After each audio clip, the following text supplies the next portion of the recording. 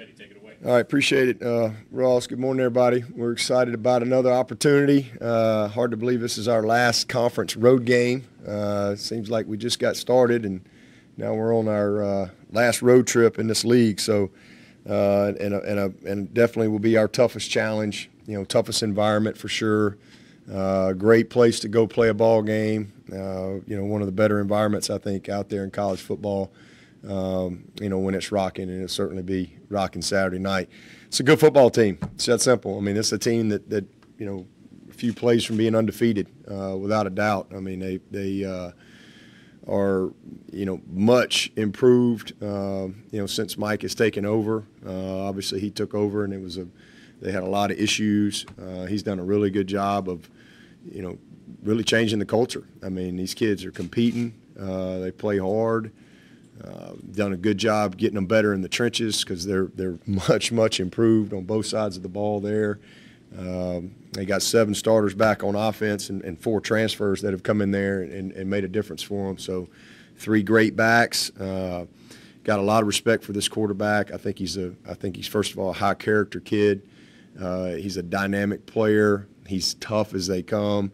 He's a relentless competitor. And, got a lot of respect for that. He can beat you throwing the ball. He can beat you with his legs. Just a really, really good player. All the backs, they look like the Florida State backs that you're accustomed to seeing. Explosive, catch the ball out of the backfield. They get it to them a lot of different ways. And, this is a team that's got probably more weapons than they've had in quite a while offensively. Really good receivers, and then the kid that came in from Oregon, number 4, really good player, and then obviously 14 is a giant. I mean, 6'7", 230-something pounds, and very, very good finisher on the ball. He's a problem. You got to know where he is all the time. They do a great job with their tight end, 87. He's a 5th-year senior. 80, I think he's a very underrated player. He's a sixth-year guy. He's played a ton of ball. He's a crafty route runner. And so just a really good group. 3 starters back up front, brought 2 transfers in. And, this is, again, a group that, can score. They're rushing for 200-plus yards a game. So I think, obviously, the challenge there is being able to control their run game. Screens galore, every screen you can think of, from receivers, tight ends, running back screens, a lot of misdirection, and all the shots that come off of it. So really force you to be disciplined with your eyes and what you have to do on the back end to defend them. But it's all built through the run game, So they're averaging almost 6 yards a carry. So that's a huge challenge for us, is to try to not let them be a balanced football team. If they can have some balance, they're really, really dangerous. And then on the other side of the ball, they got a bunch of NFL dudes on that side. I mean, they got some cats. These 2 safeties are going to be high draft picks. They are really, really good football players. 10 and 27. I think their corners are outstanding. 7 and 8, and then these are the best group of backers we've seen as far as just fast and physical. Really, really good group. And then up front, I know they've had a couple guys kind of in and out like we have, but in totality, this is an outstanding group. That number 99 is a load inside. 91 is the same thing. I mean, he's a hard guy to move, hard guy to run the ball on. Looks like they're probably getting 0 back. He's an outstanding player, twitchy guy inside. And they got 3 or 4 guys at end that can all get after the quarterback. And number 5 is a very unique player. He's a dynamic pass rusher and has created some problems. He's got several sacks and he's had limited reps with his injury. But 9 and 6, so a complete group. They've taken kicks back to the house. So they've done it in a lot of different ways, from scoring in the kicking game to turnovers on defense, and explosive plays on offense. So I think a really, really good football team. I think they're a team that can not only play with anybody, I think they could beat anybody on any given day. I think they got enough to beat you. So, we'll have to play well. We're excited about it. Again, a good challenge and a great environment to go play in. And, for us, it's just about, executing at a high level. You're kind of, our next goal is to win the division. So if that's, championship football is about having championship execution, one play at a time and cutting out some of the miscues, at this point in the season as we kind of go into what we call the third quarter of the season. We have got to, be at our best Saturday night. So with that, I'll take your questions.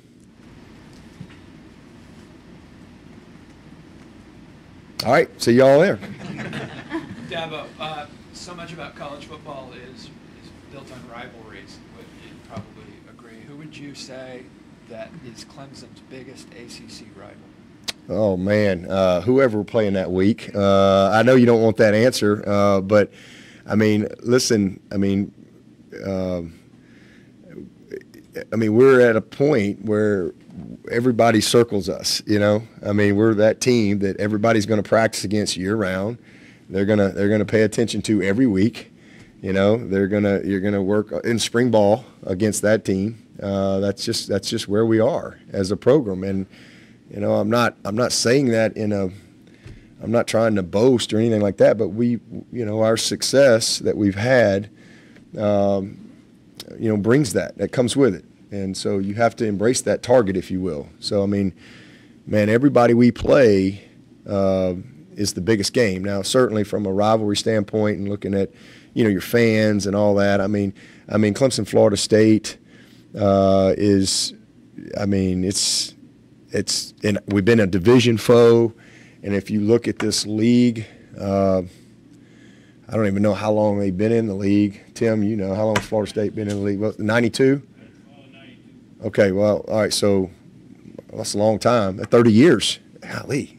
We're celebrating our 92 national championship next week in Tuscaloosa. I ain't going to make it. But anyway, it's hard to believe it's been 30 years. But 30 years, you think about how many times Florida State has won this league. You think about, and then even over the last 14 years, it's been a lot of Clemson, Florida State. This game many times has kind of decided who won the league or who won the division to go play for the league.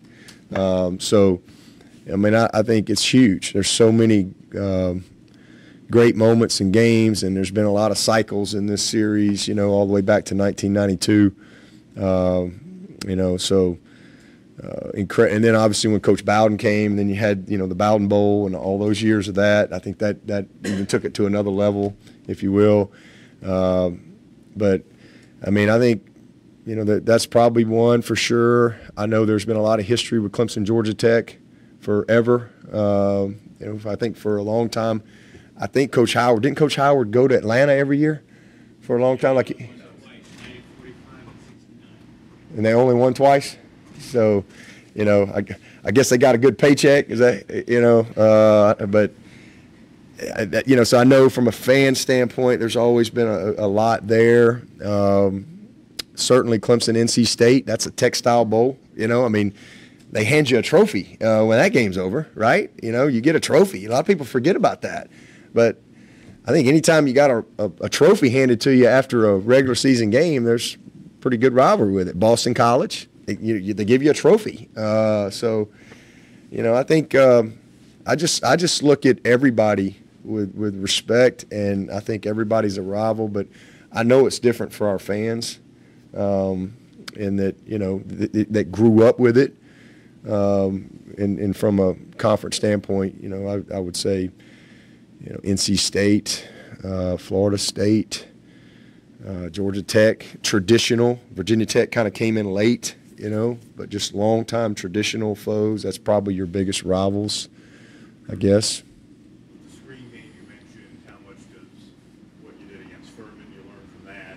What are some of the things you do to counter that? Well, yeah. Well, you gotta smell it out first. You gotta recognize, do a good job up front in recognizing the tips and the tendencies that come with the screen game, and we got to do a good job of retracing playing with angles and getting flat. We just did a poor job. We got to tackle better, and we got to support from the outside in when we do support from the back level.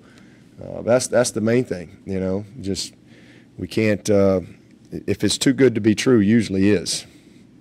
So we just got to read our keys and have our eyes on the right things and react properly. Dabo, Brzee will be back this week, is that correct? Yep, he's going to be back. So what does that mean for you for you guys, that all the guys you anticipated coming into the season are going to be out there and ready to go? Hopefully it's good. Like I said, I don't think we get worse with Brian back. I think he makes us better. It's great to get Trey back last week. He had a nice sack, and then certainly getting Xavier Thomas going and continuing to go with building his role, getting him back fully confident, I think is huge for us. But we've gotten better. We're playing better. These last couple weeks, I think we've played our best football defensively, and we've cleaned some things up on the back end. We've played with a little bit more discipline, a little bit more attention to details. I think it's a reflection of how we've practiced, to be honest with you. I think some guys have, again, you sometimes as I've said, sometimes you lose before guys really kind of grow up. But we were fortunate that we won that Wake Forest game. Some guys were embarrassed. And, you can tell, we all have had kids, right? You tell them the stove's hot, and, what do? If I tell all y'all, hey, don't look in the back of the room right there, don't look what's going on back there, y'all all want to turn and look back there. So, that's kind of where we are. And I think some guys have just changed their practice habits a little bit. Coaches have done a good job of getting their attention, and we've just played cleaner. And, we've given up some plays here or there, but so, it'll be nice to be able to get, we haven't had Sheridan in a while. He's a veteran player. He's played a lot of football, and he's got a lot of experience. He understands the game, so we've been kind of growing some guys up. Some, young guys there's even guys that are really good young players. They're not anywhere what they're going to be with some experience. So I think that part, the fact that we're undefeated and we've had to play a lot of guys and guys have gotten some good experience, I think that will serve us well at some point. But it's nice to get some of these guys back that are a little more seasoned. Talk about Sheridan. Is he still day-to-day or is he cleared? He's still day-to-day, but we're, hopefully, today and tomorrow I think are the critical days for him. We thought he was going to play last week, and literally on Friday we found out he couldn't go. So, he's still day to day, but we are hopeful that he'll have a good week and we'll be able to go. But that's where we are. Tyler and RJ at this point. They'll be back. Is the plan for XT to kind of gradually add more plays Yeah. for him Yep. each week? Yep. It is, just keep kind of increasing his workload during the week at practice. Still be smart with him. He's played a lot of football. He's been around a while.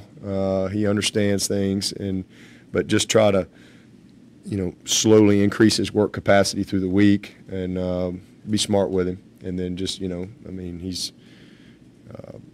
And then he knows what he can and can't do, but he's in a good spot, and like I said, the doctors feel really good about him. Obviously, he looked pretty good the other night, but we're just trying to be cautious with him, and so. But yeah, we'll definitely. I think he'll play more than 6 plays. Hope so. Dabo, has the offensive line progressed about how you would have wanted and expected at this point in the season? They have. I think they've come together. I thought we had a few miscues the other night, but it's a good group. We've had more continuity than we've had.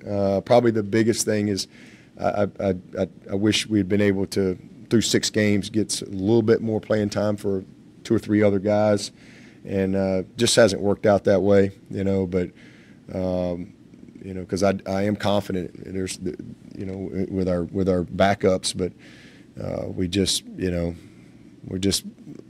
sometimes you feel like you're living and dying on every play. And, you got your best guys out there, and they've earned that. But the continuity, the consistency for DJ, I think, has made a huge difference. And, again, not perfect. I don't think anybody's going to win the Outland Trophy right away, but we are much better. We're much better in every area. We've protected our quarterback well. We've been able to, have pretty good balance throughout the season. And, we've had a lot of explosive plays. So they're where I hope we'd be. I mean, still a work in progress, but in a long season ahead. But they are a group that has really gelled well. I mean, I'm really proud of Marcus Tate. From where he was last year to where he is now, it's night and day. Blake is a true freshman, and he probably had his worst game the other night. Just got beat inside 2 or 3 times, oversetting on some things and some footwork stuff. But he's the same thing. Very conscientious kid, physical. He really can do everything we need him to do, and he's just growing each and every week. J Mac's a pro. I mean, J Mac, he's gonna play for a long time. That he's as good as we've ever had. I mean, he's a really, really good football player. Putnam, same thing, man. It's amazing how consistent he is.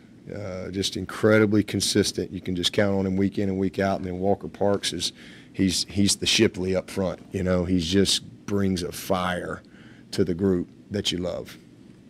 What's the ceiling for this running game, and how much better do you see them getting over the second half? I think we can get a lot better. And it's everybody. It's not just your OL. It's making the right decisions in the run game, because we put a lot of it will come on our quarterback too. It's making the right decisions, not just the quarterback, but also the right decisions with our backs, as far as trusting things, not cutting on air, pressing blocks. It's got to all sync up. It's not always the line. Sometimes your back doesn't. He tries to do too much. And so it's your tight ends. It's your receivers doing a good job, on the second and third level. It's all got to be tied together, and then it's your RPOs off of it. It's your control plays. It's your screen game. There's a lot of things that go into your run game in 2022 that was different in 1992. So it's a totality of it. But I think we can be a really, really good running football team. DJ has been a huge factor for us. He's 3rd and 3 the other night, backed up, and we call a quarterback draw. And he ran for 40 yards. So that wouldn't probably happen last year. He's just a very, very confident kid. So I think we have the ability to be a very productive running offense, and we're going to need to be for sure as we keep moving forward. Does Kobe's injury kind of affect that? Does somebody move up into that spot, or is it more? Dominique is our third. He'll be our third guy, Dominique Thomason, and I love Dominique Thomason. I hate that he's another one of those guys. Kind of like I was saying on our OL, I hate we haven't been able to get him more opportunity, because he's a really good player. But his time will come. It'll come at some point, and y'all are going to go like, wow, where'd that guy come from? He's a really tough, hard to tackle guy. He's got great vision. He's got great hips. Wouldn't think that. He's a big, strong, thick kid, but he's a really, really good runner. Big quads, big ones. But he'll move up, and then we're trying to redshirt Keith, so we're kind of holding him, but he'll have to be ready and travel. I think he's played 1 game, so we still got 3 games that we could play him in, and not burn his red shirt. So, and we feel good about both of those guys, but it's unfortunate because we're going to need Kobe at some point, but hopefully it'll be a good opportunity for Will and Maffa. I thought Maffa had a great game the other night. He's 5.1 a carry, and he's starting to really hit his stride a little bit. But our hope is Kobe's ready to go for that November run. When we're here back at the home stretch. Talk about DJ, the quarterback's role in the run game. I mean, how much is his success just a product of being more willing to pull it this year than he would have been last I year. definitely think that's a part of it. Just his want to, like he really wants to be, better. And looking back last year, there was a lot of opportunities where he didn't run it, or when he did run it, he felt like he wasn't as good as he needed to be. No, he also was hurt a lot of last year with a big old knee brace on. But that was one of the things he really committed to, and that's why he lost 30 pounds. And just kind of changed his body, and and not just running the football, but just being more athletic and mobile in the pocket. Being able to escape and extend plays, and you've seen that this year. Some of our biggest plays have come off of scrambles. We've had some huge scramble, and that's football. I mean, that happens at every level in football. You got a quarterback who can move around, and you don't have to be Deshaun Watson.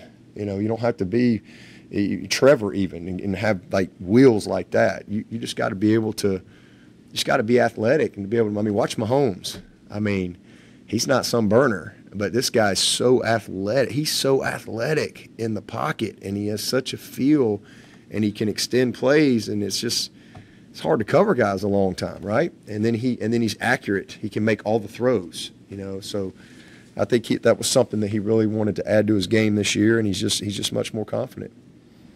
So many guys now who you had to force into action last year, now a year later, are you having to correct less on film when you go through it, or are you just able to turn on the film halfway through this season and notice that they get it? Oh, man. Listen, I wanted to vomit watching the Florida State game last year.